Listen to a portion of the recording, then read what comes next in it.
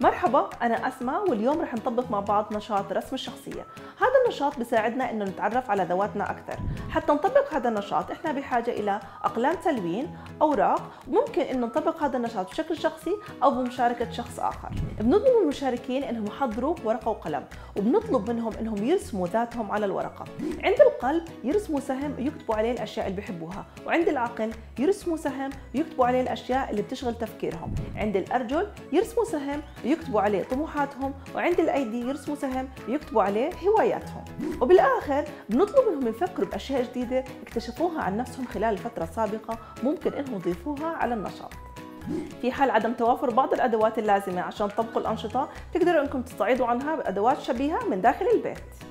بتمنى تطبقوا هاي الأنشطة بالبيت مع أهلكم وأولادكم، نلتزم قدر الإمكان بإجراءات السلامة العامة ونبتعد قدر الإمكان عن التجمعات.